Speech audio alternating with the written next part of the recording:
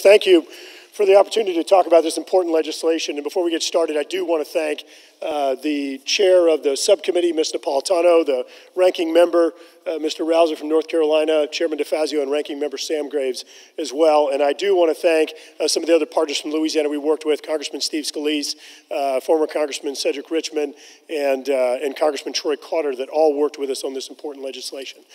Madam Speaker, Lake Pontchartrain is one of the largest saltwater lakes in the United States. It is incredibly productive. It's a productive ecosystem. There's much fishing and shrimping and crabbing and oysters that are produced there. And as a matter of fact, since 1997, over 40 million pounds of oysters, of blue crabs, have been produced almost annually. Now, the secret is, Madam Speaker, if you can keep this between the two of us, is that much of that is actually headed to Maryland restaurants to improve Maryland crab cakes. That's right, that's right.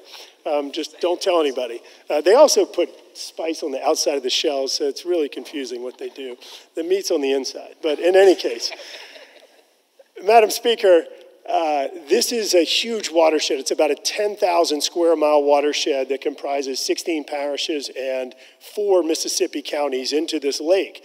But more importantly, and why there is a federal nexus here, is that since 1937, the first time that they opened the nearly 7,000 acre Bonacari spillway to shift water from the Mississippi River into Lake Pontchartrain and ultimately to the Gulf of Mexico as a emergency pressure relief valve. Because you see, Madam Speaker, the Mississippi River drains 32 states and 2 Canadian provinces. This is one of the largest watersheds in the world, and the Mississippi River is the largest watershed in the United States.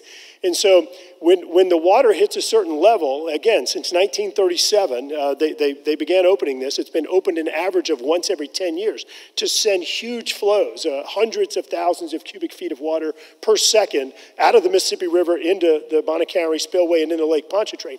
It shifts from a salt or a brackish lake into a freshwater lake because of this huge surge. So as a result of the floodwaters coming from Canada and all over the United States, they come and they impact the ecosystem of this lake. So what this legislation does is it builds upon some of the efforts for ecological restoration. I want to thank the great work of Carlton Dufour, Christy Trail, and others that have done an amazing job in working to restore the ecological function of Lake Pontchartrain. Again, want to thank all of the co-sponsors and folks that have helped us to work on this legislation. It did pass unanimously last Congress, and I want to remind everybody here that there is a huge federal nexus on this legislation. I urge adoption and yield back.